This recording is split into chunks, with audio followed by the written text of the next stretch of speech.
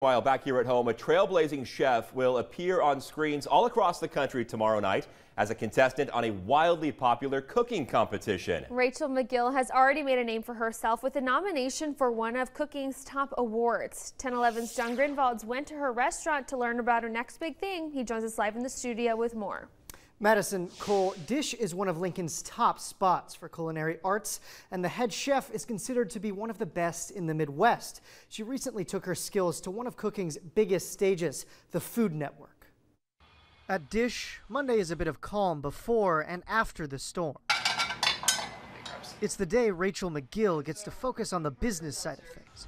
But today, her mind drifts to tomorrow evening, when her skills will get a national spotlight on the hit culinary contest show, Chopped. It was definitely a trip. It was a fun experience.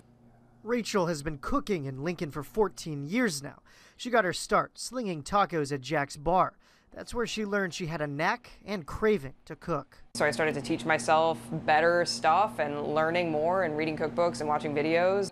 Rachel moved around to different restaurants, but she never went to culinary school. She earned a prestigious nomination for the James Beard Foundation Chef Awards, considered to be the Oscars of the food world. Food was my medium, you know, I didn't love painting, photography was okay, and I was never into drawing, but yeah, when I found food, I could draw with that way better.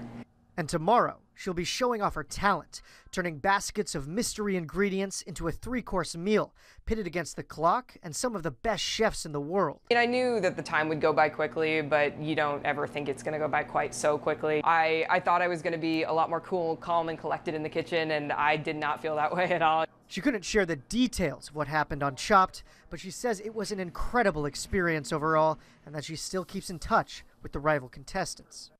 Rachel tells me she's planning on having a watch party with friends tomorrow night, and she says the Rail Yard will have it on the Cube at 7.